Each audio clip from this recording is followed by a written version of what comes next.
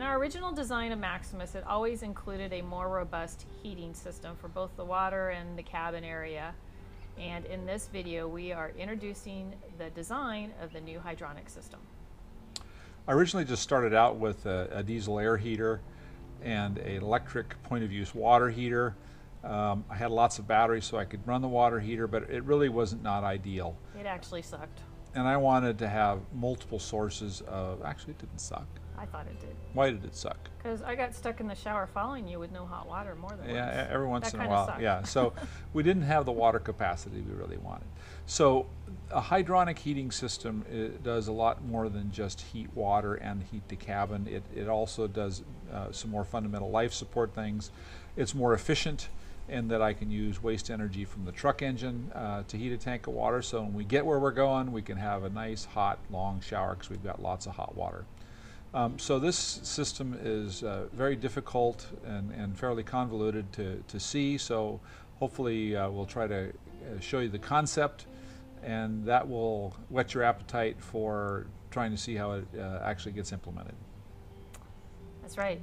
And we are sitting in front of the wet bay because this was kind of one of the big visual areas that's changed, and look how empty it is. I'll flash a picture of the old, everything configured in there before. It used to be horrendous. It was terrible to build. It was terrible to work on. Now I think I've gotten much better at that. And it leaked for like 5 months and it leaked. last summer. Yeah.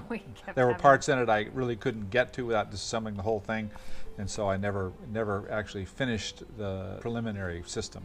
That's right. So Steve thought as long as he's tearing it out to get everything kind of repaired, he might as well just start over.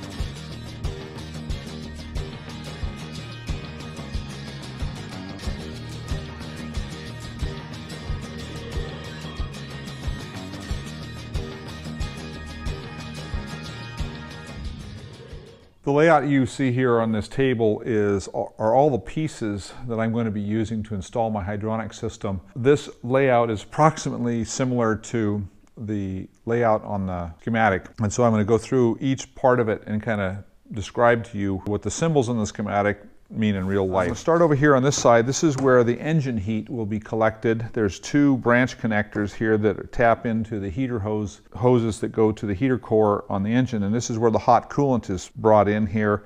3/4 inch heater hose is represented by this blue line here, and 3/4 inch return hose is represented by this white line right here. You might not be able to see it very well. I only had 2 colors of masking tape. So what is happening here? So we're going to collect water from the engine as it runs. We're going to route it through here. This is the engine valve. When the engine valve is open and when the tank valve is open, hot coolant will go through those 2 valves into the calorifier entrance right here. And there's these 2 pipes on the calorifier are a coolant loop. Inside of it, there's a spiral of copper pipe inside of here which transfer the heat from the hot coolant that goes in here. So coolant's going to circulate through this at about 180 to 230 degrees, somewhere in there is typically where my engine's running, and it's going to heat the water in here, and it's going to return out this line. It's going to go in hot here, and it's going to come out cooler right here and go through a piece of 5/8 hose to this branch into the return path, and it will circulate back to the engine. So in the case where I've selected mode 1, so on this is my control panel stuff here. This is my mechanical switch that's going to allow me to select different operating modes, and this cable here is a 9-wire 18-gauge cable that I will run from the control center and this switch into this electrical box here to these electrical valves here to open and close depending on what mode I want to operate in. This is my control system for my hydronic heating. Notice all valves are closed. These valves all control the flow of coolant into the water heater from the engine, from the diesel coolant heater, and to the cabin heat. They're all controlled by a simple mechanical switch. In initial position, they're all closed. If I want to heat water with the engine, I can move to position 1, both the engine heat and the water heater open. If I want to heat water with the coolant heater instead of the engine supply, I move to position 2. In position 2, the coolant heater opens, the engine is closed. If I want to heat the cabin with the coolant heater, obviously the water tank closes and the hydronic coolant heater opens. And if I want to heat the engine with the coolant heater, the final position is 4. Hydronic coolant closes, coolant heater's open, and engine's open. So that's the way it goes. Again, going back to the calorifier, these are the two coolant inputs. I also have a cold water input here and a hot water output here. Cold water goes in at the bottom of the tank, hot water comes out at the top of the tank. And you'll notice that there is a silver line that connects the cold water and the hot water, because this device on the top of the tank here is a thermostatic mixing valve. And what this valve does is it accepts hot water from the tank that may be anywhere from, well, assuming it's hot, it's anywhere from probably 120 to 180 degrees, and it mixes it with cold water, so whenever it comes out this line here into the distribution manifold in the wet bay, that it's never more than 125 degrees. I don't want to have any scalding problems, and I already do this with the system that I have, what the thermostatic mixing valve does. Additionally, in this calorifier, this black cap here covers an electrical heating device. It's a 120 volt, 1000 watt electric heater that can also heat the tank using electric power from the battery, typically collected by solar power. So this is something that I can do if I want to, but this is a third method of heating. The first method will be engine heat, the second method will be coolant heat from the diesel heater, and the third method will be electrical heat. In mode 2 is when I want to use the diesel coolant heater to heat the water tank. So in mode 2, the engine valve closes, the tank valve is open, but this valve right here, which comes right off of the pump from the diesel coolant heater, this opens up, and hot fluid flows from the coolant heater out the blue line through the pump, through this valve across the T, and it circulates through the calorifier heating coil just like it does with the engine. Comes out here, but since this engine valve is closed, the only place the coolant can go is it'll circulate back to the coolant heater.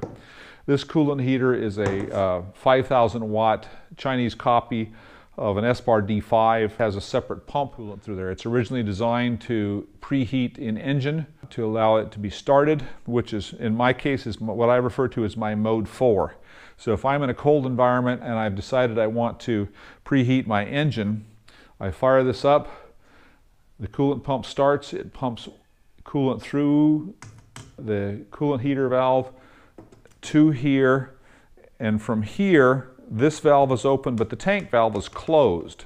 So the only place the coolant can go is up through this method here, and it goes in reverse into the engine and circulates through the engine and comes back cooled off through the return line all the way through here and comes back into the coolant heater. So that's mode 4. Mode 3 is when the coolant heater provides cabin heat. In mode 3, the coolant heater valve is open, the cabin heat valve is open, the engine valve is closed, and the tank valve is closed. So all of our circulation is now happening over here. I select mode 3 on my selector switch, mode 3 cabin heat. This is also has thermostatic controls for anti-freeze protection.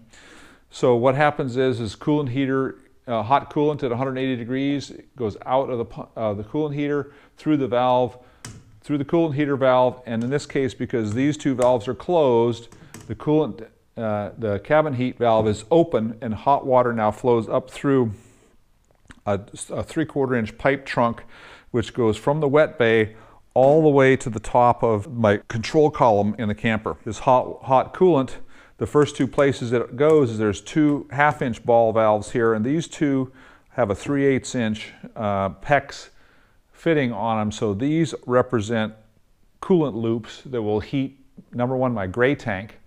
The next thing it can encounter is the same setup. This case is a second line of 3/8 inch PEX comes out here, and this one takes a loop through the battery compartment. This is going to allow me to circulate coolant through the battery compartment, in which I'll not only have a loop of PEX tubing, but also probably have a fan on there to stir the air around.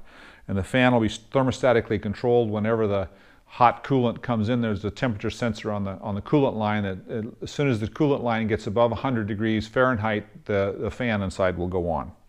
And so these are the two freeze protection devices The rest of this stuff up here, this is all inside the cabin, and so this is the stuff that actually heats the cabin. So 2 freeze protection devices and 3, count them, 1, 2, and 3 radiators in the cabin. And so what I have here is this dual radiator. This is a 5-inch by 10-inch thin core radiator, be fed by 1/2-inch PEX lines. This is the supply and this is the return. What's unique about these supply and return lines is these are going to be looped underneath of my ductboard flooring to provide radiant heat underneath your feet, in addition to the fan convected radiator. So this is a dual source from a single loop. In the case where if the floor heating is adequate, these fans can be left off and they won't add too much extra heat. If you need extra heat, these fans are thermostatically controlled but mechanically overridden. So it would, if left alone, as soon as these pipes right here sensed 100 degrees Fahrenheit of hot coolant, they will turn the fan on, and there's a mechanical switch to actually force them off, to disconnect them from the power if need be. This radiator, about half the size, it is a single fan, is a 5x5. This one's in the bunk. This has, again, a supply and a return that will feed hot coolant from the coolant heater. On the return side, this tank is mounted high in the control column, and it's going to be almost all the way to the ceiling. It's going to be just high enough for me to get into this cap, and it's got a 5/8 hose in the bottom, and this collects all the return water. So this is the return from the shower radiator, this is the return from this radiator, and this is the return from this radiator, all collected up and returned back into the, well, you can see this goes here, goes into this fitting across here into the return path to the coolant heater. So the third heating device that's in the camper is going to be a ladder style towel heater. I could buy a towel heater. They were quite expensive. By the time I found one that I wanted, it was about $400 or $500. So what I'm going to design is an 8-rung ladder. It'll have 4 rungs and then about a foot space and then 4 more rungs. And from this you can loop clothing or towels through each of the rungs. Again, this whole copper bank will heat up to 180 degrees, so anything that you put on it is going to be very warm and should be able to dry adequately. It will also provide a source of heat in the shower area, so when you take a shower when it's cold outside, it can be very warm in the shower area. The shower area also being the door is going to heat that space, so when the door opens and closes, we shouldn't see a bunch of cool bursts of air coming into the camper because it's going to be very warm right by the door. One of the things I haven't mentioned yet is each of these loops has a valve in it. The shower unit has a valve on the top rung, this radiator has a valve on the outlet, and this radiator actually has a valve right here somewhere. This is underneath of a cabinet, so this valve is going to be somewhere out where I can get to it. Each of these 3 valves can be used to balance the flow of coolant through the circuit to allow more or less heat to come out of each of the 3 circuits. The light blue lines here are 1/2-inch PEX. The dark blue lines are 3/4-inch heater hose. And as it happens, there's the return line here, this white line right here. This goes 5/8 heater hose, and it goes down to the floor, so about 6 to 6.5 feet down to the floor to here, where it turns into 3/4-inch. Fitting standards that I'm using is if you did this all with barbed brass fittings, I mean, remember that this system is going to move coolant that is in upwards of 180 degrees Fahrenheit from the coolant heater and potentially 230 degrees coming from the engine. So all these fittings need to be high temperature tolerant. So in many cases, what I wanted to use plastic fittings here because plastic fittings are much lighter than brass fittings. So what you'll see here in the 3/4-inch heater hose loop, these are Pro-PEX 3/4-inch fittings. Pro-PEX is larger than PEX crimp. So these 3/4-inch Pro-PEX fittings fit 3/4 heater hose perfectly. The places here I have 5/8 heater hose, so I have a 5/8 heater hose coming and going from the calorifier, so I've got to actually drop from 5/8 to 3/4, and so this fitting right here is a 3/4 crimp PEX to a 3/4 Pro-PEX, which allows me to adapt 5/8 heater hose to 3/4 heater hose. In the return column here, because this is all the way at the top and this fitting on the bottom of this bottle is 5/8-inch heater hose, what I'm using here is I'm using 3/4 PEX crimp by 1/2-inch PEX crimp tees so that I can connect my 1/2-inch PEX from my heater radiators to my return network. And then right here, as same as right over here, I have a change in size from 5/8 heater hose to 3/4 heater hose. This, of course, does not include some of the control wiring. It will get too confusing if that's the case. What I wanted to do was to lay out and pick every different fitting here, knowing that as long as I have all the right fittings and I have enough hose and pipe of different sizes and styles, that will connect this whole system together. Roughly speaking, I've laid this out. Again, this cargo right here, this portion of it here, this is under the driver's side of the cab. The coolant heater and this valve assembly and some of these couplings are here. This is in the wet bag, which is beneath my shower. And all the stuff in the upper corner here is inside the cabin. All right, that's about it. Well, I hope that explanation was understandable to you. This system is fairly robust. It has a lot more features than most other hydronic systems that you might see. It also has more automation than other hydronic systems you might see. My intent is to make it both very powerful and easy to use. And the write-up of the system, including the schematic that we show parts of throughout the video, are included on our blog at workingonexploring.com/techdocs. And in the next video, we'll go through the trials and tribulations of getting this thing installed all over the place in the camper.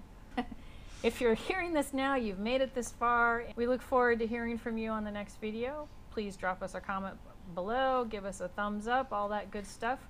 We love hearing from everybody, and we will see you soon.